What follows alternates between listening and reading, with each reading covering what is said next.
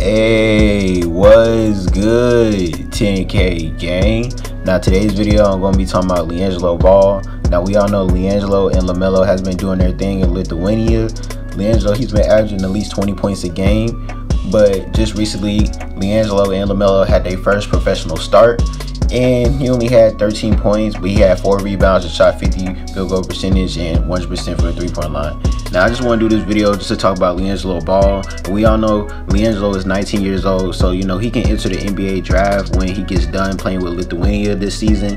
And I just want to give you guys my opinion, like, is LiAngelo ready for the NBA? What's y'all opinion on LiAngelo Ball? Now this is the thing, we all know LiAngelo Ball is 6'5", 230 pounds, so he got a little size on him. Now the question is LiAngelo Ball ready for the NBA? Honestly, in my opinion, right now he's in the middle, but he's kind of getting there. Like, in my opinion, LiAngelo Ball, he's not really ready for the NBA, but he is kind of getting there. I can see him developing a lot because, as you can see, just watching him play, you know, he gets off his shot quicker. He's been working on his jump shot, and that's the thing I like about LiAngelo Ball. That's probably the best thing I like about LiAngelo, is he can really shoot the ball. LiAngelo Ball can really shoot the ball, like, for real. Even if he make the NBA, you know, he can turn into a spot-up shooter. I can see LiAngelo Ball just being like a Kyle Korver type player, just coming off the pick and roll and just pulling up for a three, because LiAngelo Ball can really shoot the ball, and his shot is very quick. In my opinion, LiAngelo shooting that ball is his strong suit. Now, I know a lot of people be debating about the Ball brothers. They be like, oh, who's the best ball handler? Who's the best scorer and everything? And it's usually always between Lonzo and LaMelo, right? But who's the best shooter between all three of the Ball brothers, right? Who do y'all think? Honestly, I know who's the best shooter. It's definitely LiAngelo. LiAngelo Ball can shoot better than LaMelo, and he can shoot better than Lonzo Ball. For real. Just looking at LiAngelo's shot, first of all, LiAngelo has a very perfect shot. Like, he's always balanced. It doesn't matter where he's coming from. He will run to the three-point line, and it will just passing the ball.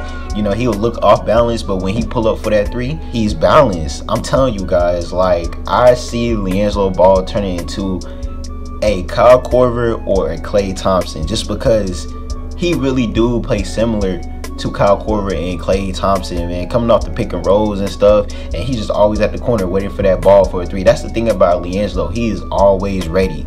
He is always ready, and you can tell, you can count on LiAngelo Ball because he will be ready. You know, as you can see, LeVar has taught his kids how to get back during fast breaks. That's why they always, you know, cherry picking the ball down the court. So every time when LaMelo or somebody get a rebound, you already gonna see LiAngelo Ball down the court. He's gonna be down there ready to get the ball for an easy layup, or if it's not a layup, he can go straight for the three-point line. Right when you bring the ball up the court, he's ready for that three.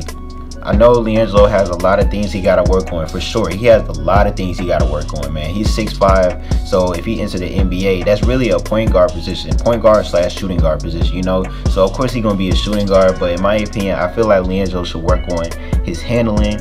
You know, I know he like to post up a lot, but I feel like he's getting too comfortable posting up defenders like he's a big man. I understand that, you know, he just got out of high school and stuff, and he always post up defenders, but if he's going to get better with that post up fadeaway type shot, you know, if he learn how to do that, then okay, I won't have no problem with that. But you know, he be trying to post up and do big man moves. Like, I understand that it's easy in Lithuania, but when you enter the NBA, you're not going to be doing those post-up moves on these big centers and these big power forwards and stuff like that. Even the shooting guards and small forwards, they be big also. So I feel like he just got to get out of his comfort zone and just learn how to do different things on the court instead of always thinking to post up. You know, him staying at the three-point line waiting for the ball, that's great or whatever, but sometimes, you know, you got to switch it up, man. And definitely you're LiAngelo, so people's going to expect more than just you shooting the threes. That's one thing. It doesn't matter how much hype you have in this world. It does not matter, man. Do not change up your game for fans. Don't change up your game for other people unless you know that it's an all-star type game or something like that.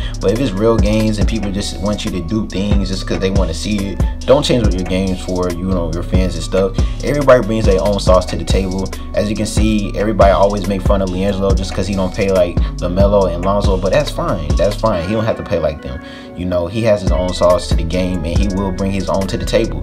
But in my opinion, I feel like LiAngelo Ball, he's getting there. I'm not sure if he's NBA ready right now. He might be G League ready right now. I'm not sure, but he's getting there. But for sure, after he finishes the season in Lithuania, you know, he's going to be way, way better than how he first started. But that's just my opinion. But I thank you guys for watching. Please make sure you like and subscribe. Make sure you press that notification button. CK Gang, we out.